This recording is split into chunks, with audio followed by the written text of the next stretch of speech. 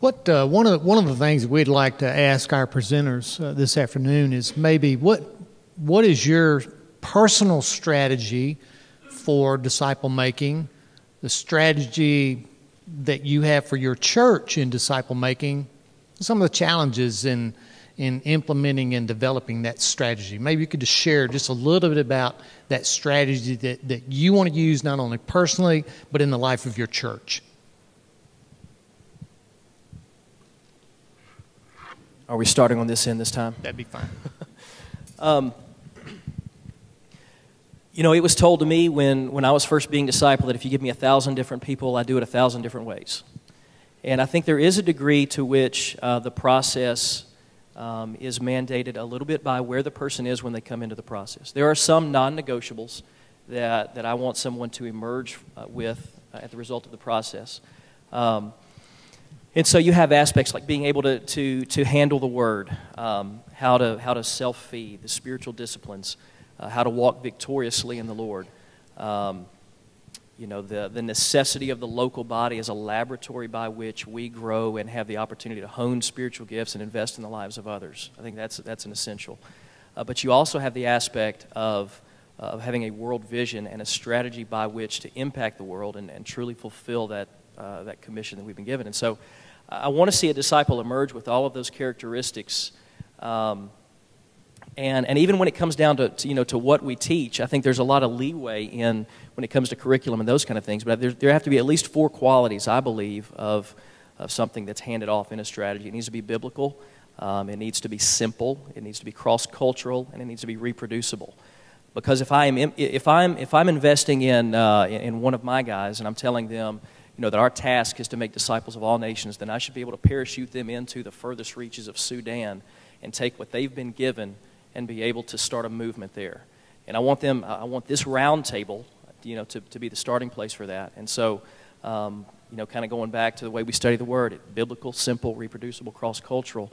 And, as we study the Word, study the world, they become more equipped to be able to take what they're given there and then reproduce it wherever God puts them, whether it be in the community adjacent to ours, or if He plucks them up and moves them to the other end of the world. Did I come close to answering your question? You did, and boy, some of the key terms that you used were, did you pick up on investment? Disciple making is an investment where you not only expect a return on or a dividend, but you also expect that return on the base amount that you put into them as well. Reproducible is one thing that Robbie mentioned earlier. We want what we do to be reproduced in the lives of those that we're investing in. And one of the things that you will hear over and over again is we want disciples who will make disciples who will make disciples. And then as Scott mentioned, according to 2 Timothy 2:2, up to at least 4 generations. So, Brother Steve, tell us a little bit about your strategy.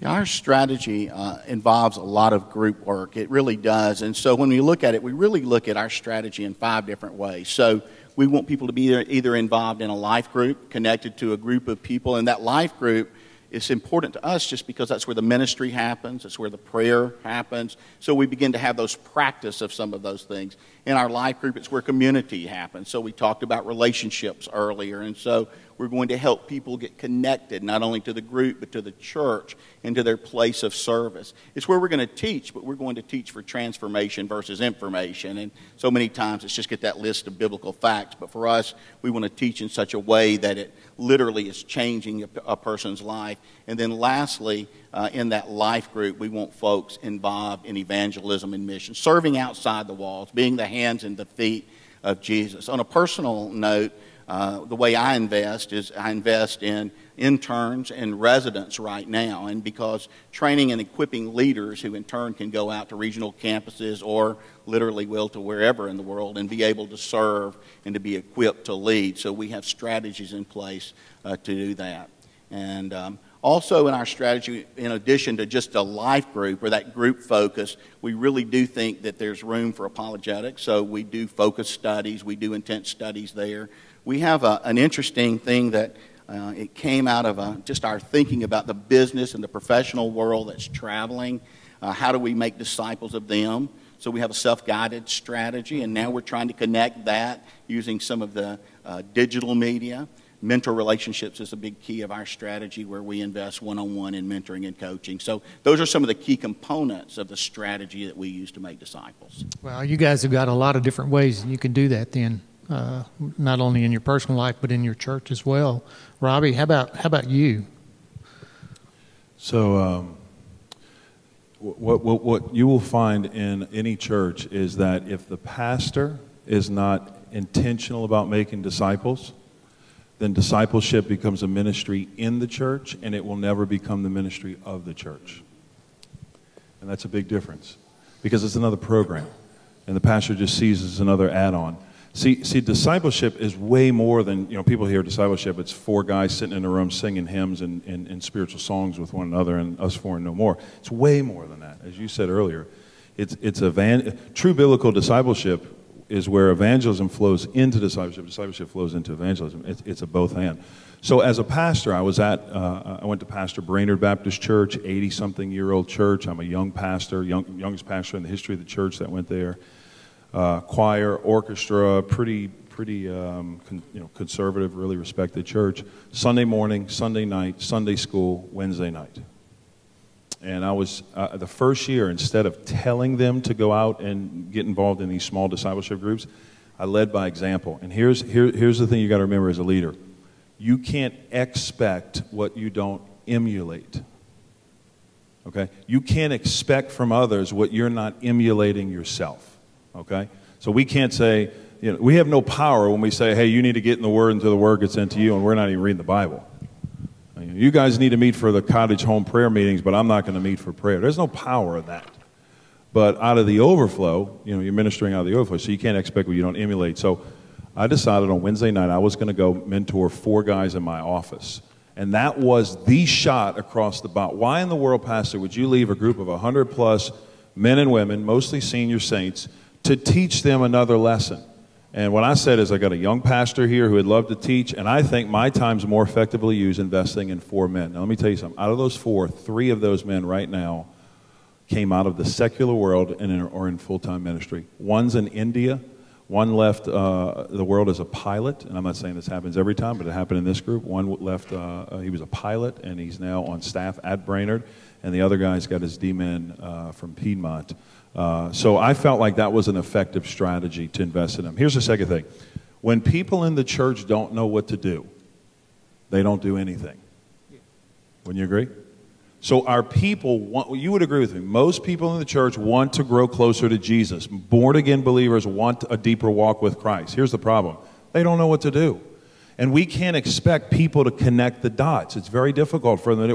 They got children, they got basketball, they got football, they got work, they got home issues, they got financial issues. We can't expect them to connect the dots. So when they don't know what to do, they don't know what to do. Here's the flip side. When there's too much to do in the church, they don't know what to do. I was at a Membership Matters class years ago. We told them all the great things that were happening at Brainerd. At the end of the meeting, a girl in the back raised her hand. I mean, we're talking about children's ministry and preschool ministry and overseas ministry and inner city ministry and homeless ministry and every ministry you can think of. And at the end, college student in the back raised her hand. She said, Pastor, I'm so excited to be joining this church. She said, but here's the question. Where do I start? I said, well, that's easy. You're a college student. I said, we're the college ministry. Well, actually, no. I'd actually start in a life group. But if you don't know anybody in a life group, then you need to be committed to the service. And if you don't know anybody's service, you might want to, but you could serve in preschool or you can go in the inner city. And I realized I didn't even know what to tell this girl. Now, here's the thing. Think about your church. What we've done in the church is we have so many options, and we wonder why people don't do anything. Why? Because they suffer from analysis paralysis. They don't know what to do, right?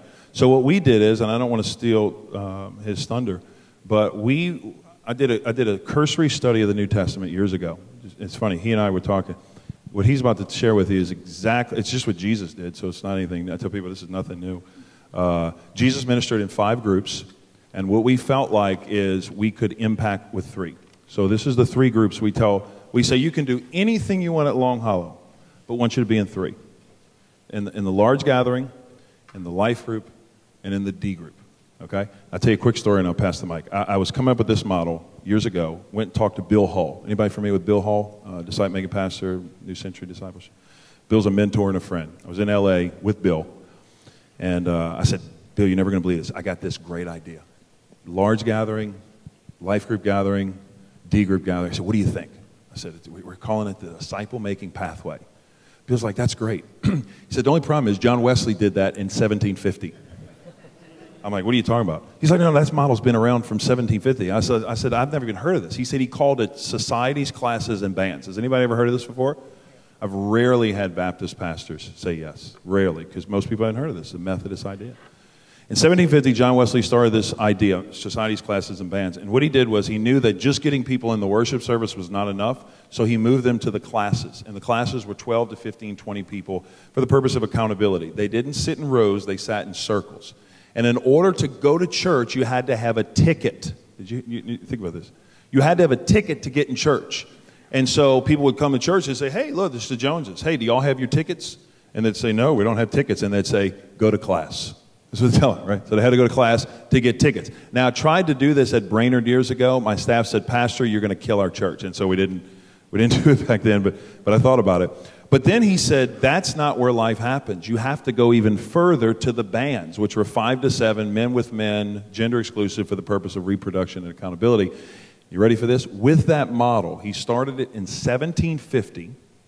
By 1820, Methodism, go back and study it, in America comprised 30% of the American population. Every 3 out of 10 Americans said they were Methodists.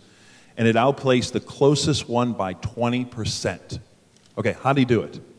He had a simple, reproducible system that anybody can be involved in. And so that's basically, I know we're going to hear about Erupt from Scott, but that's basically a simple, reproducible model. And I think people don't know what to do because they don't know what to do. And they don't do anything at all. So, I love your comment about the pastor. The pivotal point at our church that happened was in a staff meeting. I told you, Gavin and I, we both walked through this doctoral process together. We were getting it at the same time, and the point was we didn't care about a degree. We needed to fix a problem.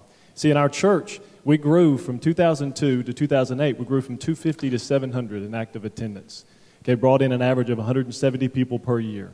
2008 to 2013, we still brought in 179 people per year, but there was no measurable growth. You almost have to be kicking people out of the church not to have any measurable growth in bringing in 179 people a year. And we knew there was a problem, so that's what we jumped into. And I said, Lord, I need something that's memorable, that our people can be passionate about, that they can reproduce, but I need something that works.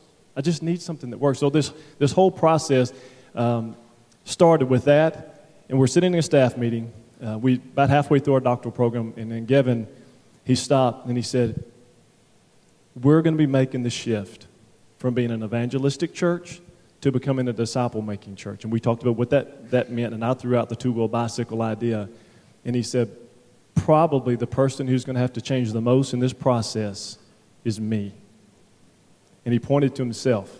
And when he realized that as a pastor who evangelism bled through every pore of his body, knew that he had to make the shift, that it couldn't just be about that. And then I got him where we talked about discipleship. He started discipling groups. We worked this whole process out. But that's where the shift happened. Now listen, pastors, let me just encourage you with something. You're the under-shepherd of the bride. You're not the groom. I'm fearful in a lot of our churches that we're building presidents and we're building CEOs who own the church. And we don't own the church. We're going to be held accountable for what we do with the bride one day when we stand before the groom. So I hope that you're chewing on this and you're wrestling with it. Let me briefly just walk this through you with this. There's 5 levels of it. The E is the everyone level. Okay, this is Jesus. John 6, he walks in. He's in that area of Galilee, and he's speaking. The crowd gathers around. He speaks that to the large group. Okay, this is where you share vision. This is, for us, it's that Sunday morning deal, okay? The pastor's able to give vision. He's able to lead from the pulpit. But in this area, this is where people begin saying, man, I'm starting to get it. So when Robbie stands in front of all those folks there at Long Hollow that Sunday morning, there's folks in there who don't know Jesus. Maybe they've never heard. This is where the Spirit of God is beginning to work. Man, there's something to this Jesus deal. Now, in the second level, this is the real life. Okay, you may call it Sunday school. We call it life groups. It's that Sunday morning Bible study, that 12 to 15. And to be honest with you, half our groups are not 12 to 15. They're mid-sized groups. Our small groups are 20 to 50 in some of those classes, and we're working hard to do some things there. But in this real life level here, I was looking at the scriptures about Jesus, same deal, where Jesus had a model, he had a method of what he went through. Did Jesus have a group of 12? And sure he did.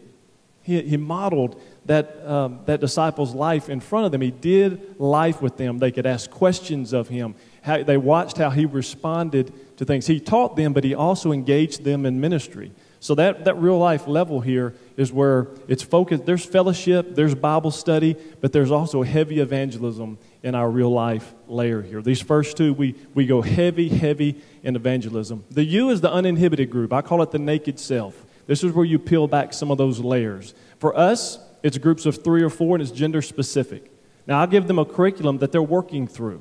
Okay, I don't launch them by themselves, because my thought is with a curriculum, it will help you go from point A to point B with a group that may not be skilled in taking themselves there. So we know what they're studying. We know where they're headed in these curriculum groups. Got a call last night. Laura just launched one back in January. There's 3 of them in the group. They know that in the next 18 to 24 months that they're expected to reproduce that. In our groups, we go too deep in our multiplication of those groups so that we stay. And here's one of the things that we found. I was in a group of 5 people in my office, and I asked them this question. These are the most respected, strongest believers in the church, memorizing Scripture, engaged in every aspect of what they do. And I said, do you have a 2 a.m. friend? 4 of the 5 of the most respected, closest people to Jesus in the church didn't have a 2 a.m. friend. I said, I'm not talking about your spouse. I'm talking about when your spouse leaves or dies or things fall apart, you have somebody you can call. They didn't have them. So I said, what are we doing in our churches? We're trying to do that. We're finding in our journey groups is what we call them, at this uninhibited level. This is where those people are forming those 2 a.m. friends, those family members that they're saying, I'm closer to them than I am my brother or my own sister. And then this next layer is the private devotion, and this one disturbs me because most of the people, and it's so refreshing to hear you talk about a personal walk with Jesus, because I'm going to tell you, in the last 3 years, I've been to almost every major disciple-making conference in the country. Okay, and I'm going to another one next weekend. And I've yet to hear a main stage speaker make this statement, that your personal walk with Jesus is foundational in any disciple-making process. Every one of them's got layers. They all talk about the different groups. They emphasize large group or they emphasize small group, but I haven't heard anybody talk about my personal walk with Jesus. And listen to me, friends, I don't care what strategy you have. If you're not operating out of the overflow of what God's doing in you, you don't have anything to give. You're manufacturing that. That means it's fake. And we can't do that in our groups. And the last layer is transformation. That's the product that we want with our people. We want a transformed life that's different, that are people that are taking on the character of Christ in a culture that doesn't understand that. The people that they're asking, I mean, what's different? There's something not right about. What's different about you? And it's not that you're a vegetarian. It's that Jesus has changed you, and then it gives you a platform to say, let me tell you about that. So that's our process, Casey, that we go through. And we tried to make it real memorable because I told our folks, I want you with your neighbor, with the guy next to you in the pew, and the guy in the cubicle beside you at the point of impact, on demand. I want you to be able to reproduce what I'm saying to you right now with the ERUPT.